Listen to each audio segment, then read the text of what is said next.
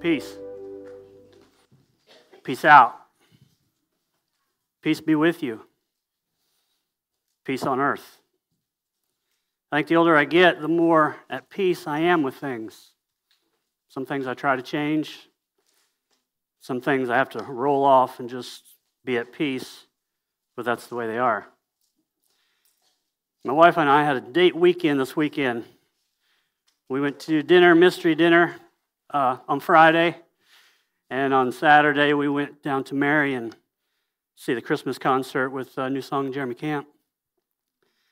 So we get ready to leave, and we left early enough to go down to Marion and eat. So we get down there and drive through, and she likes to eat at Red Lobster, so we rented Red Lobster. So it was like 20 minutes for a table. We were like, okay, no big deal, 20 minutes. So we sat there, got our table, ordered the food, had the biscuits, the cheddar biscuits, you know. So we're eating some of them, and we noticed a family of 4 come over. They get seated, sit across the way. We were eating our biscuits, and we noticed food came out for the family of 4. So I'm like, okay. So now we're on our second basket of biscuits. We like the biscuits. So another 20 minutes goes on, and now we have to leave at a certain time to make this concert, right? So the wife says to me, well, you better eat another biscuit because I don't think we're going to have time to eat. And she was right. Time has come, and we had to go. But instead of getting heated up and letting it ruin our evening, we laughed about it as we were walking out. We laughed on the way to the concert.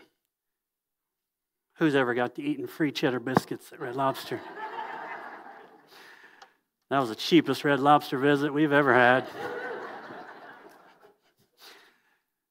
Oh. And don't worry, when we got to the concert, we got snacks. Because we were going to eat something. You see, we found peace in all this because we were together, and we weren't going to let this ruin our evening. So I looked up a quote, and by all people, it's from Jimi Hendrix, but it rang true for me. It said, when the power of love overcomes the love of power, the world will know peace. Let me read that again because I messed that one up. When the power of love overcomes the love of power, the world will know peace. And when I read that, it kind of says this to me: submit to love and you will have peace. And Jesus is love. So you might not have peaceful encounters or peaceful circumstances, but if we truly believe in Jesus Christ, that he was sent from above to die for our sins and rose again, then in Jesus we all have to have truth and peace. Just a couple announcements.